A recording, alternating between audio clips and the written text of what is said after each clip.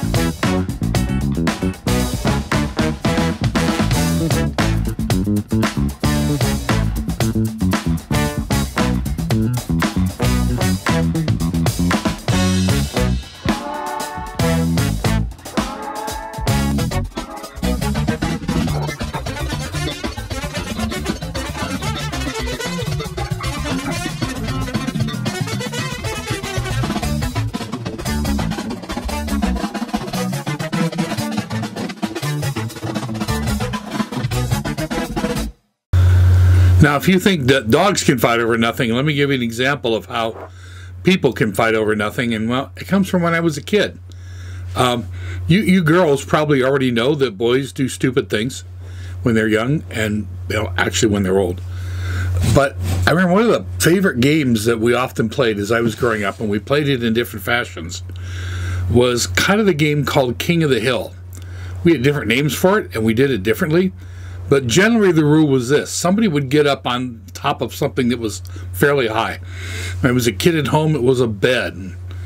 I was in junior high, it might have been the pad that people jumped into when they were doing a high jump. And then you tried to get to the highest point, and then everybody else tried to throw you off and get onto that point themselves. Or maybe we had a football, and you tried to hold on to the football. Well, everybody jumped all over you and tried to get it from you. Now, there were kind of a lot of unwritten rules about this game. You couldn't actually just like physically hit and kick somebody, but you could do a lot to make them hurt.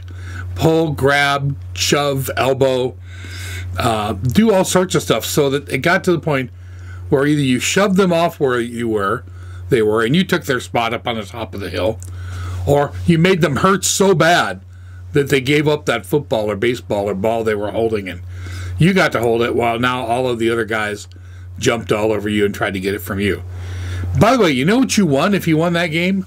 Nothing except a bunch of bruises. But somehow deep inside of us, we wanted to be the king. We wanted to be the top. We felt that there was something cool if we could just be the one who stayed up there for a little while. That showed there was something important about us. We kind of wanted to be the king, even though we didn't have anything to win and we had no kingdom to rule. That's something that people do a lot. We try to make ourselves very important. We try to be in charge of our lives.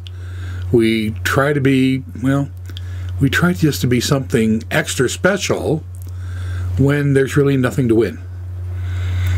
This Sunday, today, in the church year is a Sunday we call Christ the King Sunday. It's a day that we celebrate who the real king of the world, not just the world really, the whole king of all creation, of all the universe really is. And that's Jesus our Lord.